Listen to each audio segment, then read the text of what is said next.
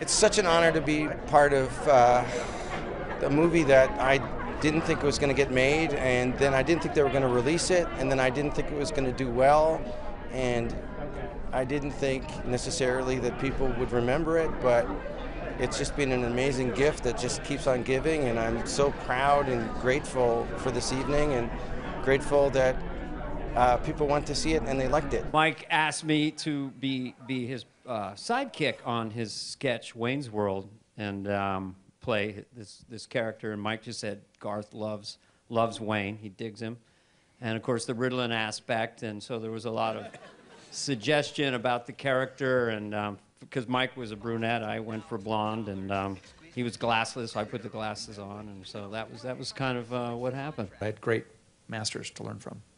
He never ate lunch. That was the weird thing. He just did bicep curls with his shirt off. Yeah, I remember that? Lunch? I'd be sitting there, I'd be hypoglycemic, and I'd be like, eating my own hand, and he'd be going, "You eat lunch?"